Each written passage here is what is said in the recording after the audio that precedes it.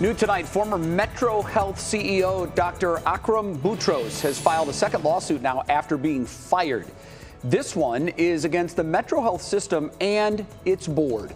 In it, Boutros claims he was wrongfully terminated and cites other claims, including breach of contract and defamation. He says his termination has destroyed his reputation. His other lawsuit was filed last month and claims the board violated state open meeting laws when choosing his replacement.